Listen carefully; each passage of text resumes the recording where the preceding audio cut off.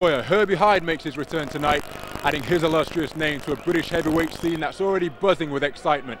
Hoping to spoil the comeback is Kettering tough guy Derek McCafferty. He's scheduled for 8 rounds. Well, Herbie Hyde's not exactly the most popular man here in Nottingham. His entrance was greeted with a cacophony of boos and catcalls. Terry O'Connor, a big man himself, refereeing these two heavyweights. 8 3-minute rounds it's scheduled for, and the man in the black trunks coming out of the red corner is the former 2-time WBO heavyweight champion of the world, weighing in at a quarter of a pound under 16 stone, a career heaviest. Herbie Hyde, now 31 years old, born in Lagos, Nigeria, based in Norwich, and his opponent, well, we've seen many times before. He's the big fella born in Aberdeen and based in Kettering, Derek McCafferty, who at 17 stone 2 is about 16 pounds heavier than the former world champion. And while we remember all what Herbie Hyde has achieved, Richie Woodall, I think we have to remember what happened to him some 18 months ago when he was stopped by the man from Zambia, Joseph Chingangu, who stopped him in 2 rounds, and Herbie's chin looked on that night as if it was made of porcelain. Yeah, it certainly did, and we thought that his career was literally over there on that night, didn't we? But he's here back. He looks pretty trim and looks sharp. I think he's changed trainers or whatever, so it's a new look, Herbie Hyde.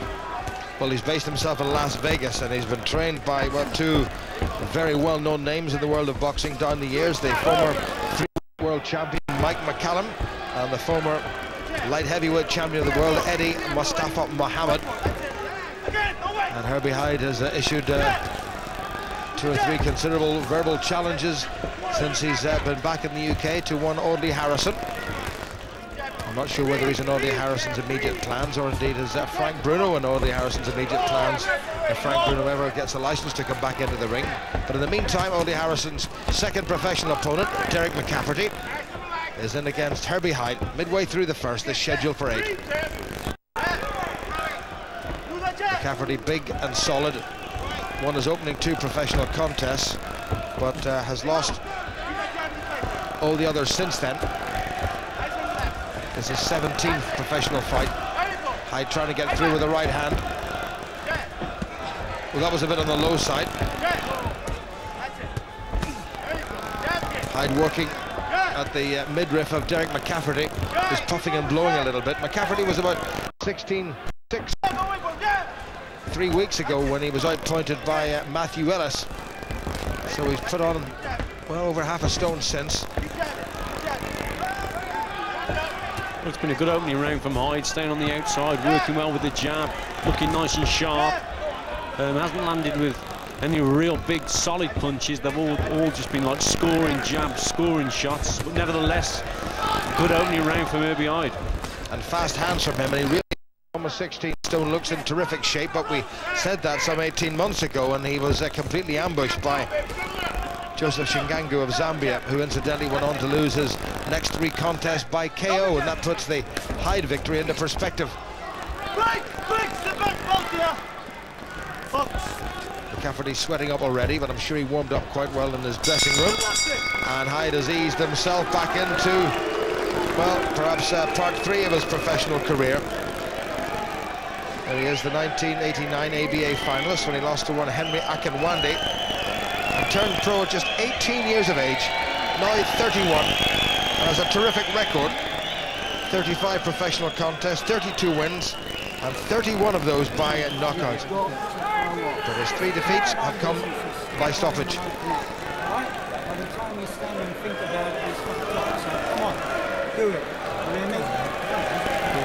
Hyde looking reasonably composed after his return to the ring after some 18 months.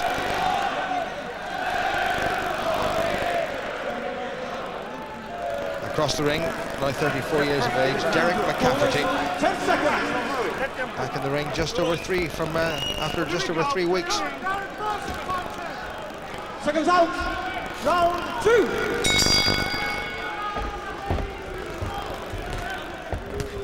So Derek McCafferty, who took Audley Harrison 6 rounds in Newcastle in September of 2001, the night that Herbie Hyde was stopped by Joseph Chingangu, has been in with most of the top 10 heavyweights in Britain, including Mark Potter, Pelly Reid, and former champion Michael Holden. All three of them stopped him. Hyde hoping to do the same. There's some great variation in Hyde's work here, throwing some uppercuts, some hooks, obviously the straight shots. But yeah, as I've said, he's keeping nice and nimble, nice and agile, and he is very quick on his feet for a heavyweight, Herbie Hyde. And that's the problem that Derek McCafferty has got tonight. He just can't cope with the pace of Hyde actually moving around him. Every time McCafferty sets to throw a shot, Hyde, he's in a different place altogether. So that's the problem for Derek McCafferty tonight.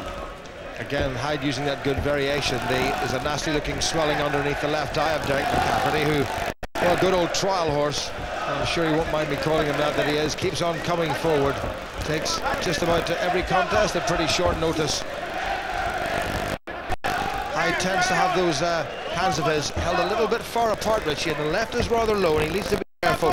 Although McCafferty, to be fair, is not known as a big puncher. No, but that's how he's got caught in the past, Jim, and that's how you know, he's been beaten. Herbie Hyde. He's got a very low left hand, and what McCafferty should be trying to do is he's stepping in and bringing that right hand over the top, because Herbie Hyde is wide open for that shot.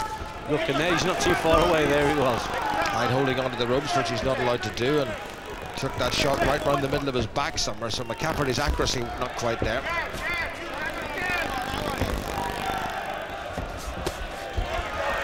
Hyde lost his WBO title the first time to Riddick Bowe. That was low.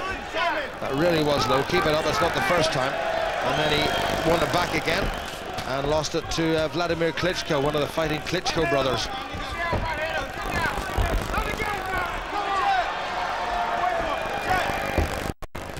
Bit of blood somewhere on McCafferty's temple. I'm not quite sure where it's coming from. But again, good variation by Hyde, who's been very busy. And again, I think, Rich, we have to emphasise that he's in great shape. Yeah, he looks in terrific condition here behind. But he always has done. I mean, there's no doubt about it. When we seen him actually get beat not so long back, he looked in great shape then. But you've got to say he looks in good condition, and having a bloke like Mike McCallum, former world champion, in your corner, that's an honour in itself. And he was such a great middleweight. And a great light middleweight, and a great light heavyweight.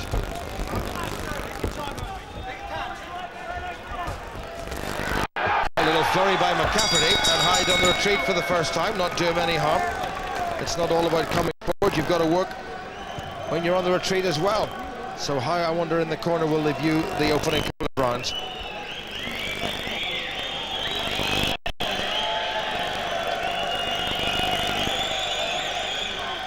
Hyde up on the toes.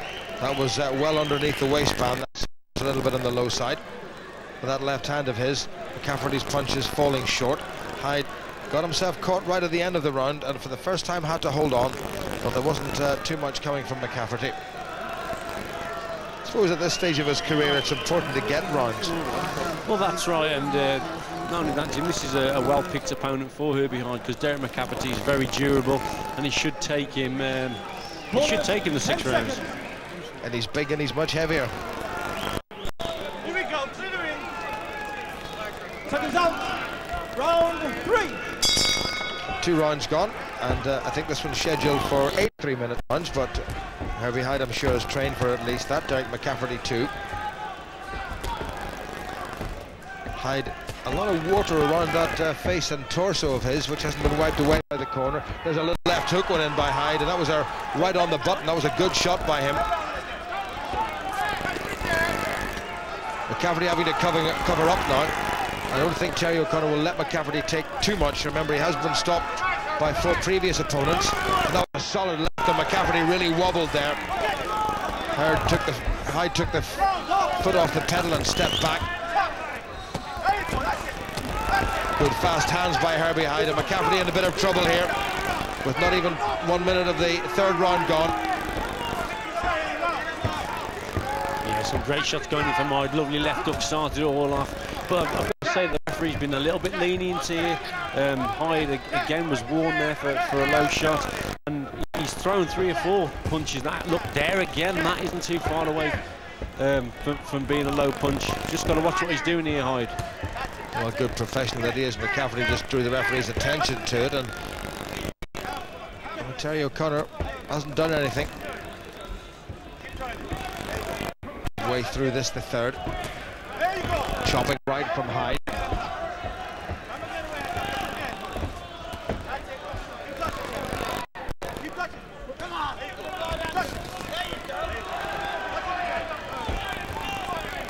McCafferty's problem all the way through his career is that he doesn't really throw enough shots. That was low again. That really was low. So that's a point that's been taken away from Herbie Hyde.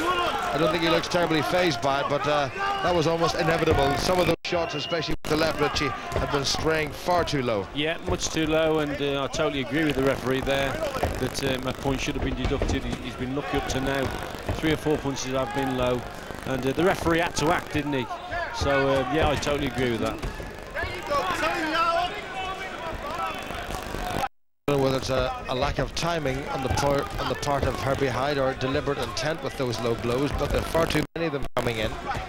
And I think maybe he's going down below because he sort of sees that McCafferty is maybe not just the tightest person in the midriff section, and also that the big fella has got his hands held up fairly high. So Hyde has to try to find the target where he can. Yeah, I mean, he's got a nice high guard, hasn't he? So, yeah, I mean, Hyde, he's got to vary the punches and go downstairs. Yes, he has, but he's literally, some of those punches, he's not even looking where he's throwing them, and that's why a couple of them are straight a little bit too low. Yeah, McCafferty, although he's taller, leans in and he keeps his elbows fairly low and tight in, so Hyde's having trouble just getting the accuracy. Well, that's going to be an even round simply because Herbie Hyde had a point deducted.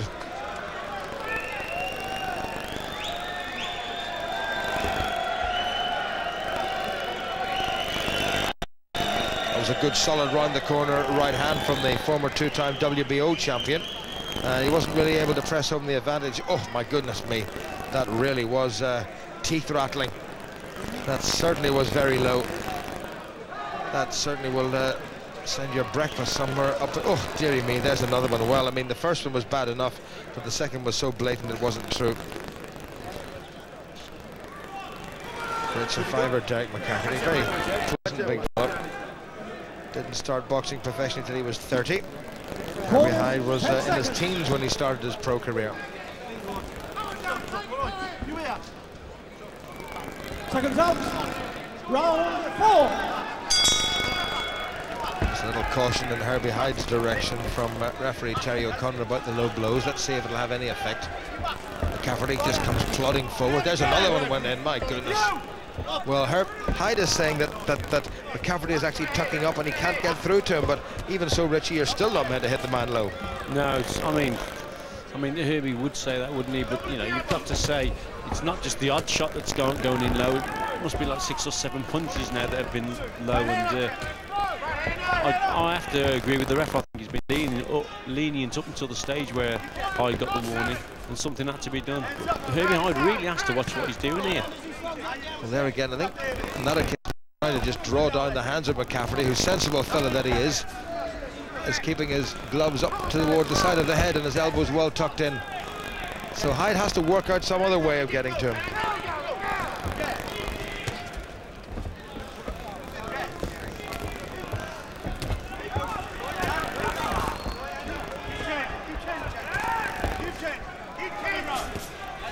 Good footwork by Hyde, but then McCafferty is not exactly the quickest thing in the world. He's not going to give Paula Radcliffe too many sleepless nights.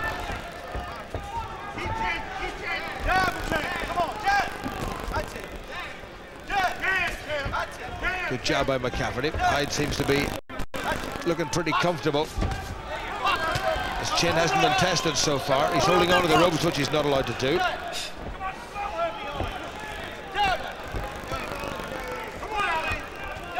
Well, at this stage, Richie, is this a performance from Herbie Hyde that's going to worry Audley Harrison or anybody else in the heavyweight division? I wouldn't have thought so, to be quite honest. I mean, as I've said, he looks impressive and he's boxing well here, but you know, you've got, with all due respect to Derek McCafferty, you've got to sum up the class of opposition he's up against here tonight. And McCafferty, he's doing. I mean, you've got to take your hat off to Derek McCafferty. He's doing a great job, keeping a nice high guard, getting through with the odd shot, and Herbie Hyde just isn't penetrating enough. Pretty forward, and Hyde moving from side to side. Once again, that round the corner body shot from McCafferty, landing in the kidney region, is not so good.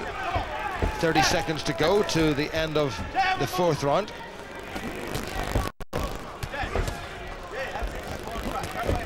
McCafferty has blocked just about every single headshot that Hyde has thrown so far.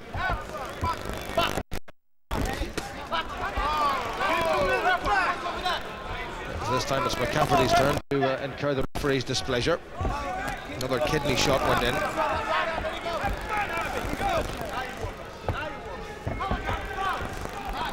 One wonders just how much of a blow to Herbie Hyde's confidence defeat by the Zambian Joseph Chingangu was in September of 2001 in Newcastle. Certainly he's been talking a good fight ever since he returned to Britain, and even long before that, having been based in Las Vegas now for quite some time.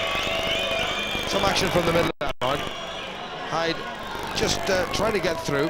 Round the corner left wasn't too far from the target. But McCafferty just comes plodding straight forward, and he's like a little chieftain tank. You've got to really take him out. And Hyde holding onto the ropes there and hitting with that left, and referee quite rightly saying that you're not allowed to do that, and Hyde, I think, acknowledged it. So what must he be thinking, Richie? Well, he'll be a little bit frustrated at this stage because he as I've said, he can't get those telling shots home, the bigger punches, but he's got to start throwing some feints, Jim. He's got to try and get the guard down to David McCafferty. At this stage, he's not doing that. McCafferty is very predictable. He's coming forward with a high guard. So what Herbie Hyde has got to do, he's got to, try and sell him a few feints and just try and draw his guard down a little bit. But he's not doing that. He's doing himself. Herbie Hyde's being too predictable with the single punch. Hyde once again going a little bit on the low side with the left, but it just grazed off the elbow of Derek McCafferty.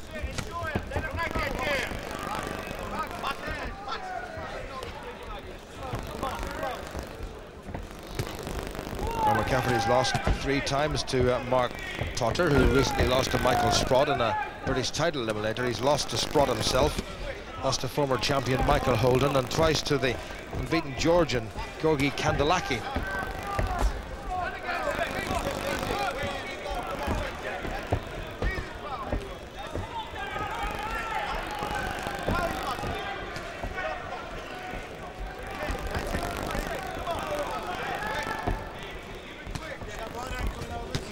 Better work by Hyde this time.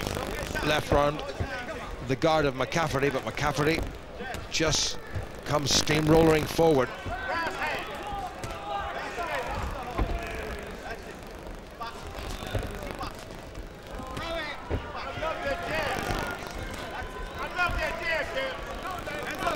Hyde hands held low. Obviously doesn't reckon that McCafferty has the hand speed to get to him, but you never know. He thought that about Joseph Chingangu from 18 months ago and got well and truly dismantled. Round the corner body shot once again from McCafferty midway through the 5th. Again, a lot of single punches coming from Hyde, but a little bit better from Hyde there with a couple of 1-2s, but the majority of the work is single shots. But he's also, obviously Hyde is going to the body. He's trying to bring the arms down, so he's trying to soften his opponent up with those body shots to bring his guard down a little bit. But again, it's not happening.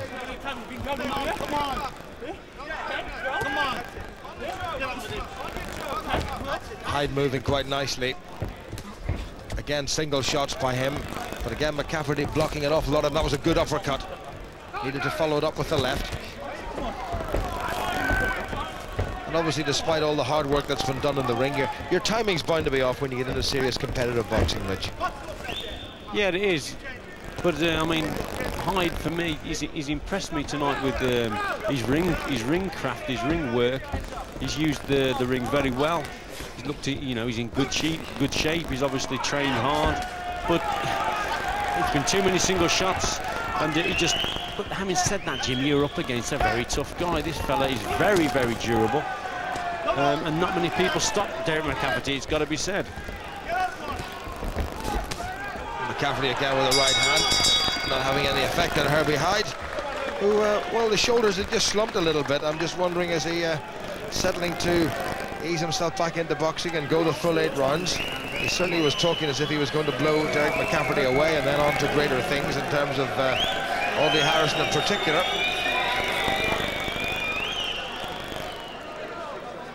Big wild swing there from McCafferty, and Hyde certainly moved out of the way pretty easily and taunted his man slightly, which I don't like to see. That wasn't a bad shot by Herbie Hyde. Caught him just about to no more with a good right hand.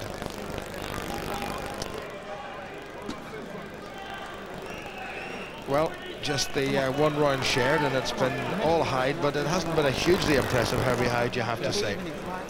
No, it hasn't been a hugely impressive Herbie Hyde, but having said that, he's won every round apart from the round that he got the warning, and that was an even round. So I don't know how you actually look upon it. I mean, he's won every round apart from that round, and yet we're saying he's not been impressive. Well, in his 32 victories, Herbie Hyde, the only person that's taken in the distance was a former world heavyweight title challenger, one Everett, Bigfoot Martin, and that was in September of '93 away in Norwich, Herbie Hyde's home patch. Everybody else fell by the wayside, apart of course from the three men who beat him.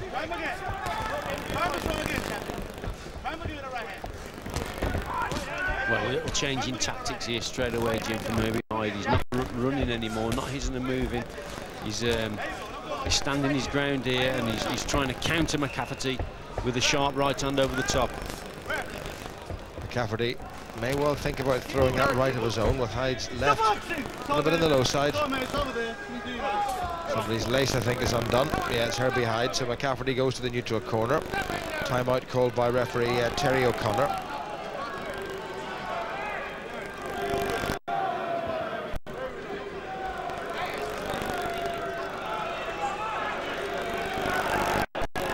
Seems to be fine.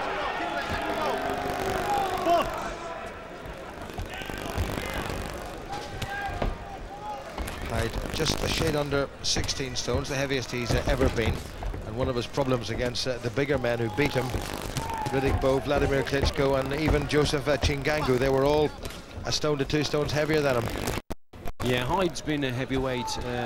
He's been at the lower end of the scale, hasn't he, with the heavyweights in terms of weight. The guys now, like your Lennox Lewison, were up nearly 18 stones, 17 and a half stones.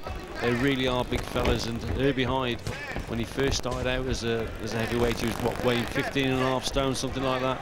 He's bulked up a little bit now, but he's never been the biggest of heavyweights, it's got to be said. Well, Nigel Benn was the Dark Destroyer. Herbie Hyde billed himself as the Dancing Destroyer.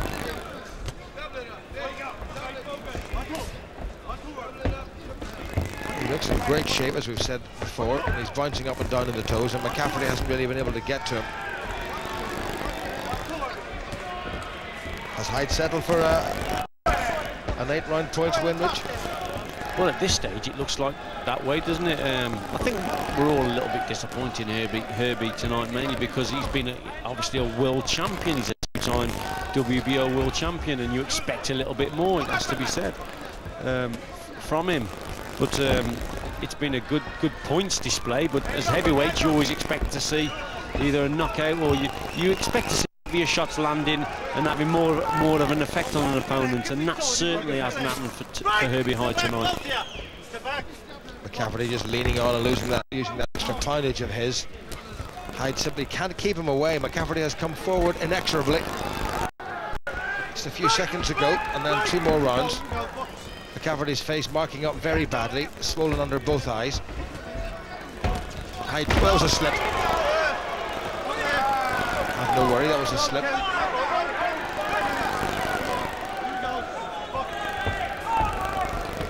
Hyde had a glance to his corner, who told him to come forward. A little bit late for that at the end of the round, and Derek McCafferty is still there.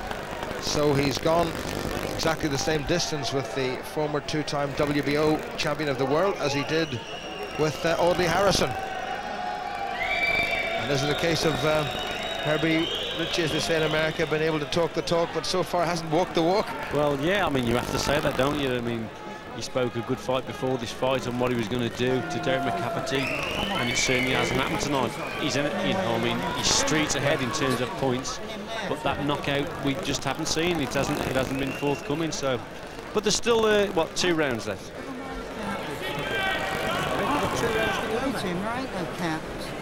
You hear me? 10 seconds. Right? Caught with his right hand. Seconds out. Round 7. Well, Herbie Hyde has come back to the ring after that huge crushing demolition some 18 months ago by the relatively unheralded Zambian Joseph Chingangu.